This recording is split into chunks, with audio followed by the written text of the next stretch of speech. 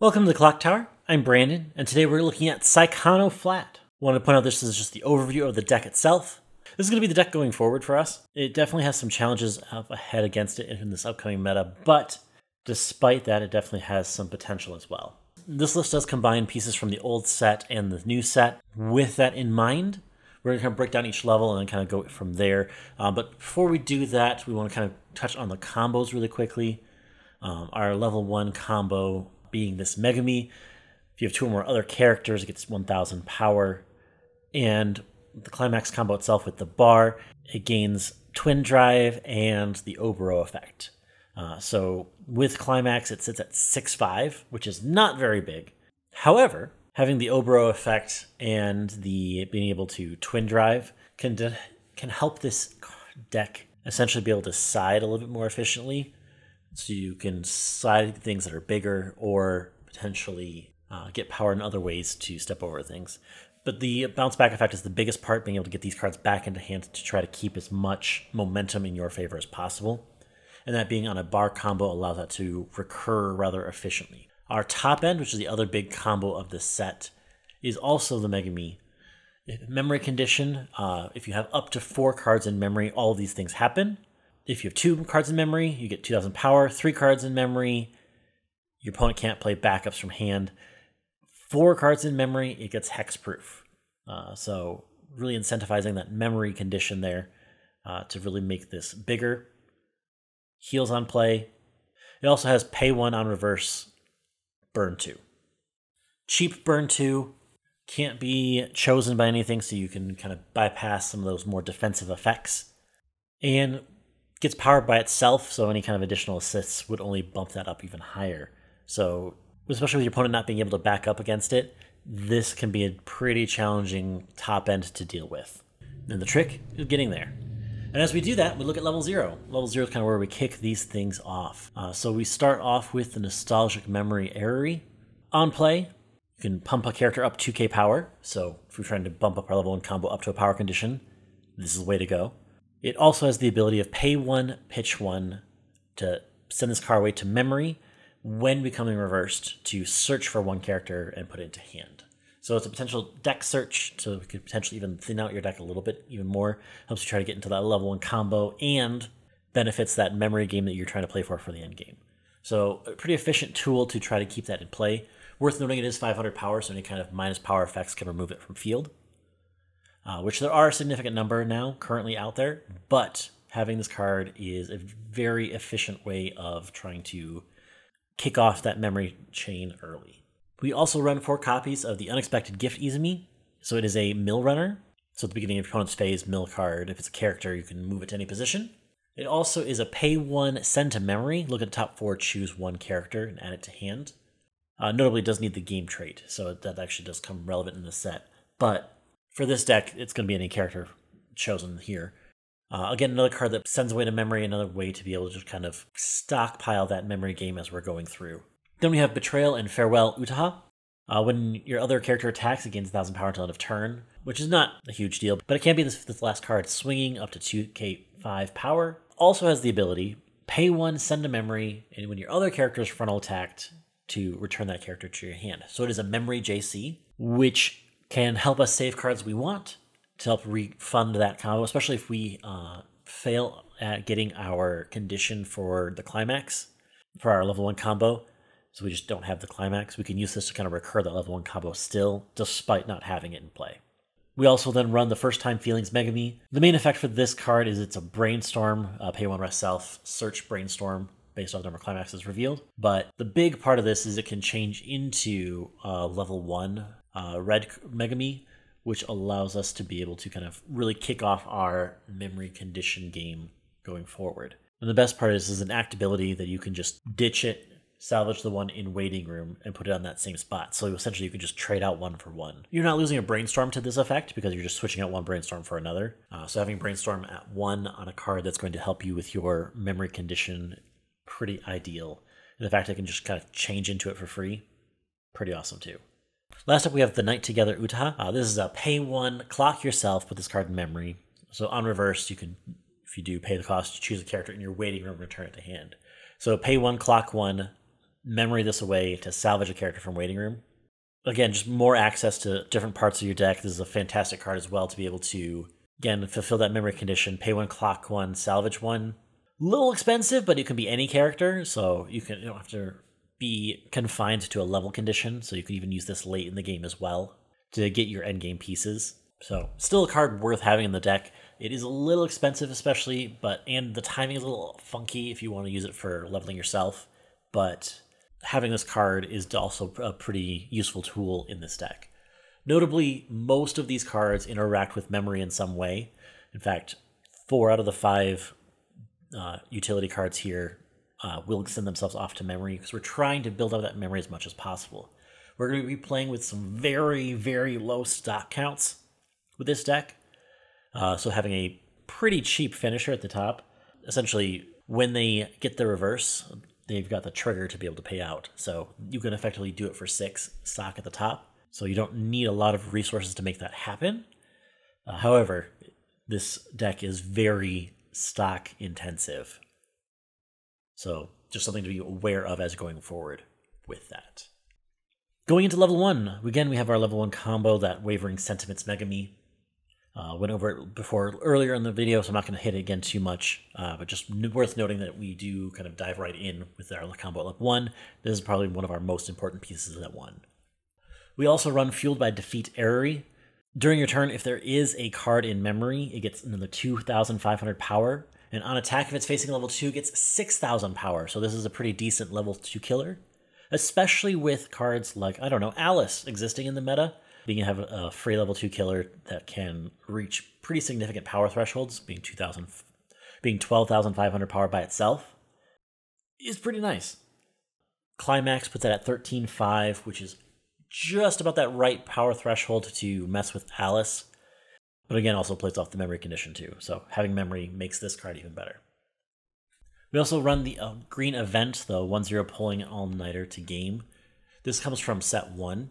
The ability is being able to rest 2 of your characters, and they can't stand during your next stand phase. But if you do that, you can search your deck for up to a character, add it to hand, and then choose a character in waiting room and stock it, and then bottom deck this card.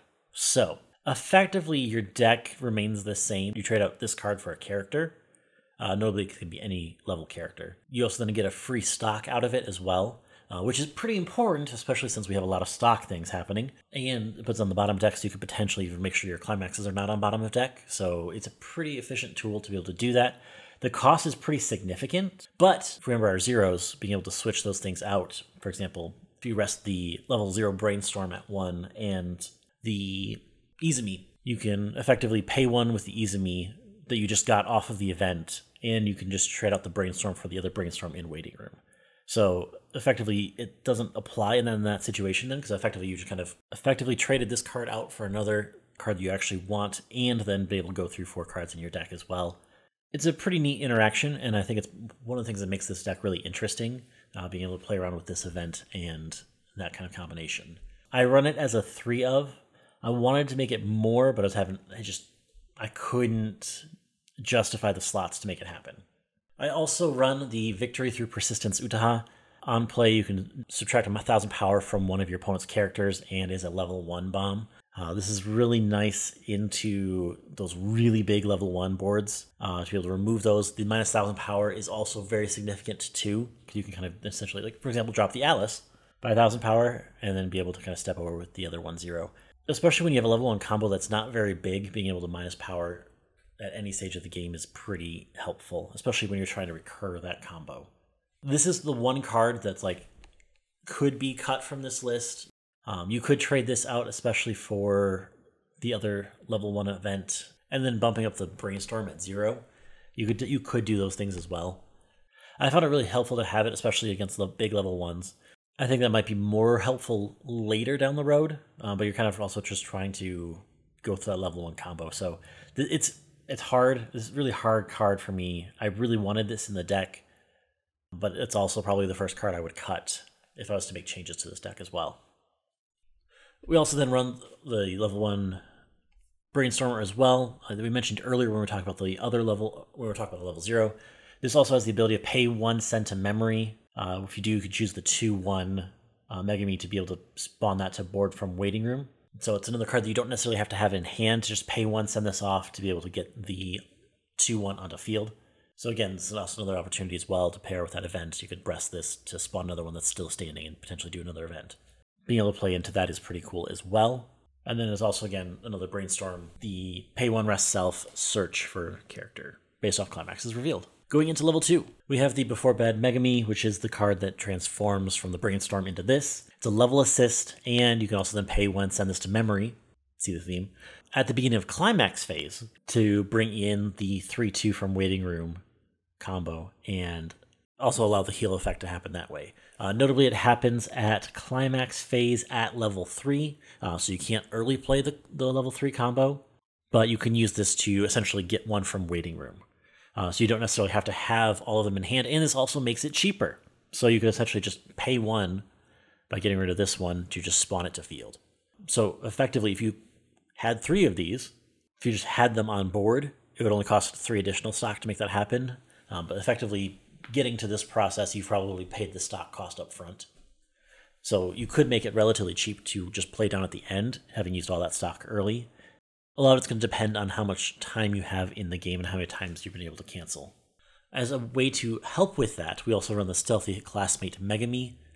This is the free fresh backup. So pay 2. By free, it's not like actually free. It's pay 2 additional stock. So a total of 3 stock, put this card in Waiting Room to refresh your deck, but you don't take the refresh point damage.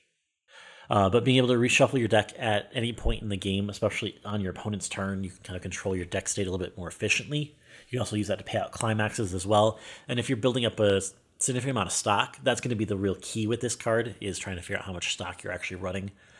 Because you're running so stock light, this is very much like that emergency out button. But when you need it, you need it. And so it's definitely worth at least running 1 copy of in your deck, which is what I do. As we look at the endgame itself, we look at a new story Megami.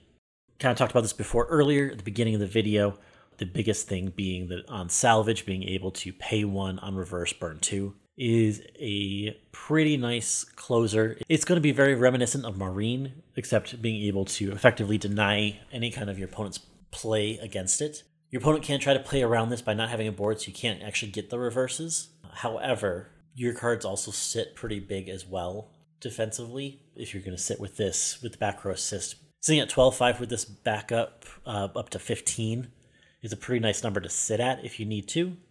Because it heals, you can also try to play into that heal down. You've been trying to compress through memory this whole game, so you can try to bank on your compression as well to survive an additional turn. It definitely plays into that kind of strategy of that memory compression that you've been playing all game. Just putting everything you can into memory. It is a interesting card to have at the top, especially if it goes to Waiting Room. You're not super worried about it going to Waiting Room, because you can essentially spawn it out with the 2/1 back row assist once again. So it is a very interesting card, and it's a very interesting card to play into, as well as play with, especially right now. It hits at just about that right power threshold number, being about 13-5 with climax on attack. Without any kind of counterplay available, it can get over most things. So it actually will see some... I think this will actually see some play. I don't think it's going to be nearly as competitive, because it's going to struggle really hard early, and it really wants to play a longer game than I think a lot of decks will allow it to play. So I think that this deck is probably going to be a little bit more power crept, especially with like some of the different kind of matchups it's going to have. But I think that it's also going to be good enough against a lot of things that it's not a bad pick either. I am biased towards memory compression, so I think it's a fun opportunity, a fun deck. But there is going to be some struggles with this deck, and its age is going to show, especially as you continue to play into newer and newer things. As we get towards fall, this deck really falls off really quickly. So just to kind of be aware of that as we hit fall, it has some pretty bad matchups coming up. So this deck has a very small shelf life of when this actually can be usable. And I know some would argue that it's already passed. So there's kind of a cautionary tale with that as we look ahead towards the future, as well as some of the things that are coming out here soon. But overall, I think it's a fun deck to play with. It's a fun deck to try to maximize your memory compression this is kind of the deck to do it with. So looking forward to seeing how this continues to play out as the season continues. There's not too many of the regionals left in the season by the time this fully airs and is available for play. I'm curious to see how this affects teams and if it ever actually makes a top 8. Looking forward to it. Looking forward to seeing what happens in this season yet to go with this deck coming out. So thanks so much for watching. Be sure to like, share, comment, subscribe, do the YouTube thing, and we'll catch you in the next one.